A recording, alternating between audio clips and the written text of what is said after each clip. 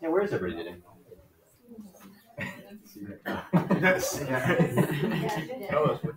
All right, so this is day dose of section 3.9, related rates. Now, I just want to show this slide because this is kind of the rundown of how to do each one of these problems, these related rates problems. The first thing you want to do is read the problem carefully, and I think that's whatever, like you wouldn't read it carefully.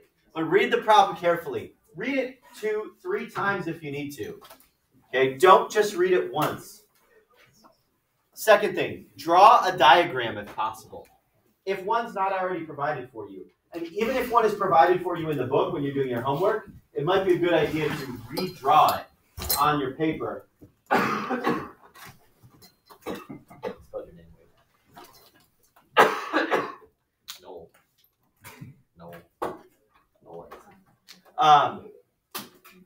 So draw a diagram if possible. Again, if there is one drawn in the book, it might be a good idea to redraw it so you can kind of write on it in the in your notebook, right? In your when you're doing your homework. Third thing, introduce notation. Hi. I wanted to scare you. Who? Introduce notation. Talk about what you know. Talk about what you don't know. Is one of the things you know a rate? Okay. Use the correct notation accordingly. Fourth thing, express the given information in the required rates in terms of derivatives. And fifth thing, this is the important piece here, somehow create an equation that relates the two rates that you have and that you're looking for together. Okay. Write an equation that relates the various quantities of the problem. If necessary, use the geometry of the situation to eliminate one of the variables by substitution. Use the chain rule to differentiate both sides of the equation with respect to t. Substitute the given information in the resulting equation. Solve for that unknown rate.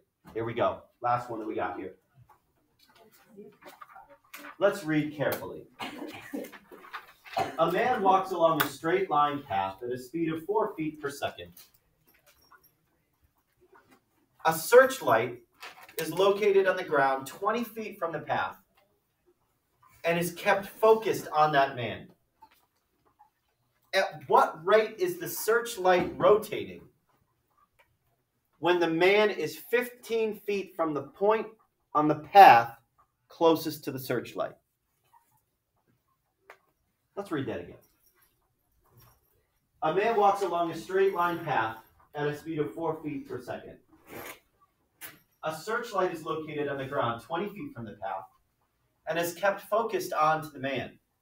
At what rate is the searchlight rotating when the man is 15 feet from the point on the path closest to the searchlight?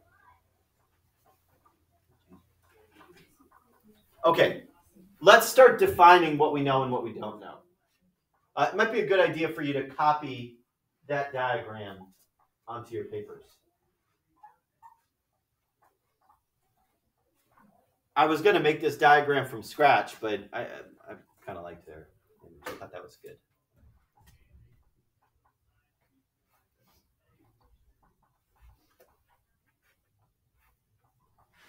His arm is kind of like weirdly behind him. I don't know. He's got the Mr. Robert bald spot. Maybe that's just shiny hair. Okay. Let's define what we know and what we don't know. A man walks along a straight line path at a speed of 4 feet per second. What is that? A rate, right?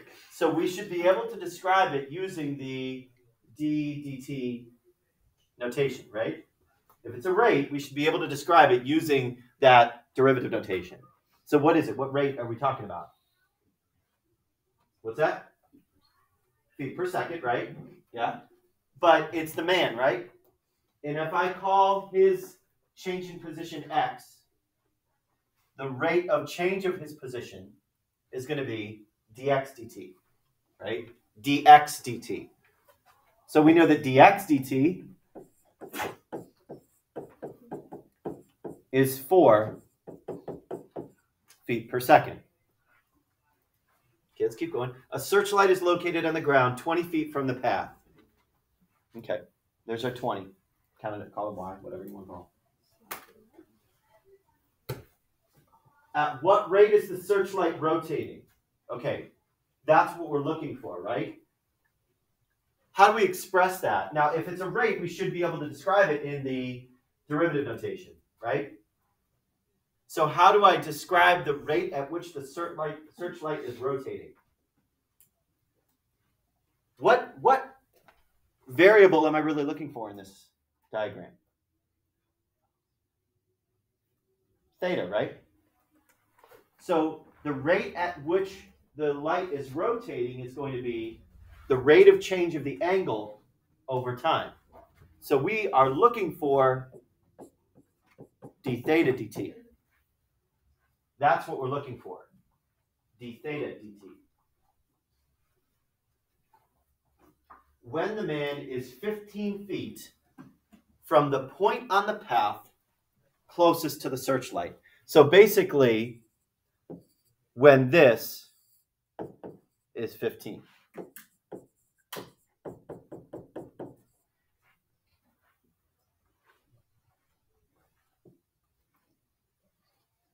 Okay, with that given information, how do I relate theta with x? What type of, now with these right triangles, it's always good to think about Pythagorean. Can I do anything with Pythagorean here? I don't think so, because theta is nowhere is not a part of Pythagorean, right? But I've got a theta within a right triangle. Okay, alarm should be going off. If I've got a theta within a right triangle, maybe I should use some sort of trig. What trig ratio will relate theta with x? Well, what is x? It's the opposite, right? So that narrows it down. I'm not going to be using cosine, because that's the adjacent and hypotenuse. That does not deal with opposite. So I've got to either pick tangent or sine. What am I going to pick? Tangent, because I got that 20. I know that the searchlight is 20 feet from the path. So I'm going to pick tangent. Tangent's going to be the key. Tangent's going to be the puzzle piece here. Tangent theta is equal to, tangent theta is going to be equal to the opposite x over the adjacent 20. Is that 20 ever going to change? No. So I can input that right now. Right? That is not going to change within this scenario. That 20 is going to stay the same. And when things are going to stay the same, you can input it before you start taking derivatives. Okay. Looks like, and I'm going to go right up as I see it on my paper here. Before I take the derivative here, I'm going to multiply that 20 over to the other side. 20 times tangent theta is equal to x. That's going to make that derivative a little bit easier to take. Now let's apply the derivative.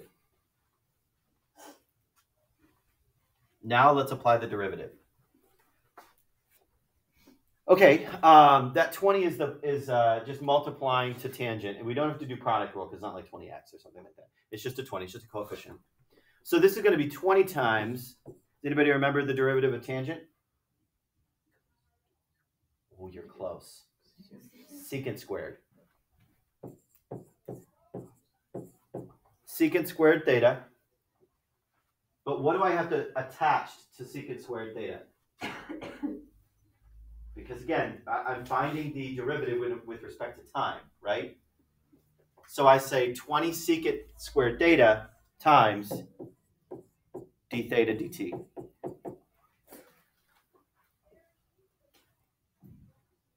Is equal to, now is there anything acting on x? No. So really, I can just take the derivative of x, which is dx dt.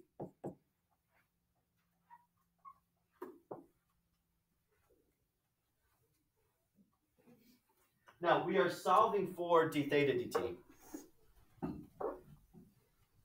So let's take this 20 secant squared theta and push it over to the other side, right? Let's take that 20 secant squared theta and push it over to the other side. So d theta dt is equal to dx dt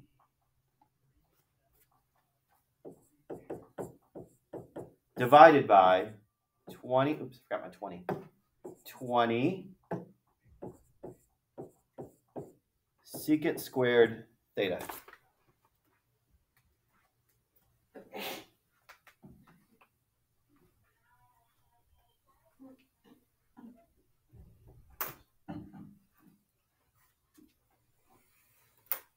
Okay, what is dx dt? Dx dt is what? 4. So I can replace that. So d theta dt is now equivalent to 4 over 20 secant squared theta. Now 4/20ths.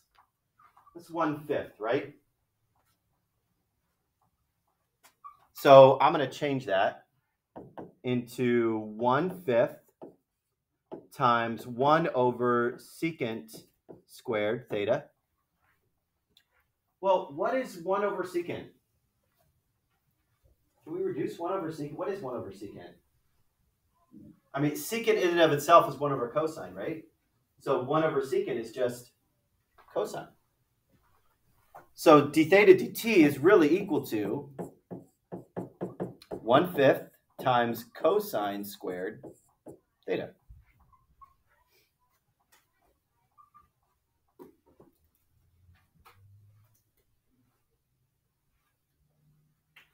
Now, the problem here is I don't know what theta is.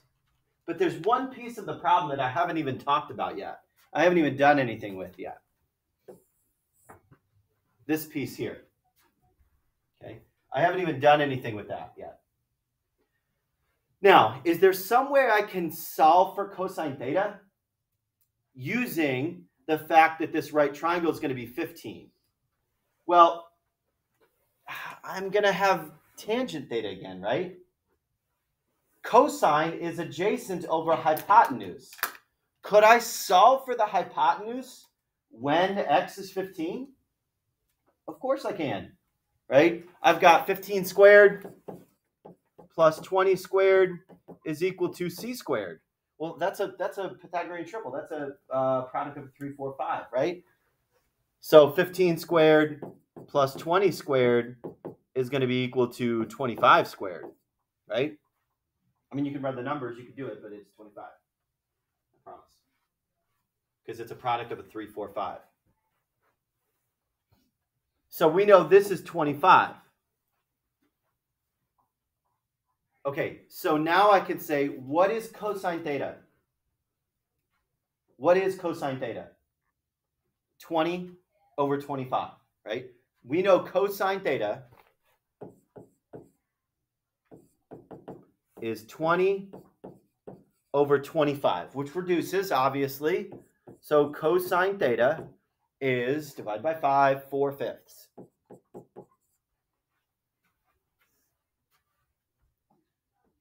Okay, so cosine squared theta is 16/25.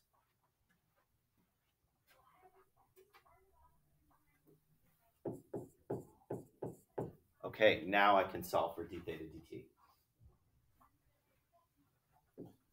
So d theta dt is equivalent to 1/5 of 16/25.